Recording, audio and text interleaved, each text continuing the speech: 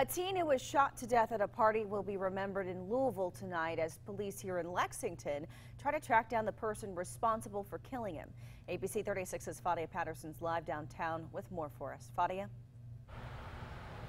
Lauren, good morning. Police are asking anyone with any information about this case to come forward. Police say because there were so many people at that party, they have a lot of people to track down. Police say that 18-year-old Nathaniel McNeely was shot multiple times at a party Saturday at around 2 a.m. at the Red Mile Square townhomes across from the Red Mile racetrack. He was later pronounced dead at the hospital. Tony Gilkey was at the party but was inside and didn't see the fight start outside before the shots were fired. People started screaming, he's hit. And, I ran down to the house, got to my front porch, police got here, and people were screaming like he's dying. Pretty crazy. I mean, I had to go inside once I saw that they were doing the chest compressions because I was like, oh, I don't really want to see that.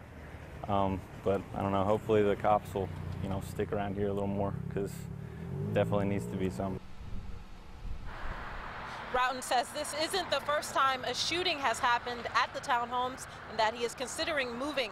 And in McNeely's hometown of Louisville, the family says that they are releasing balloons in his memory at 6:30 tonight. Reporting live in Lexington, Fadia Patterson, ABC 36 News.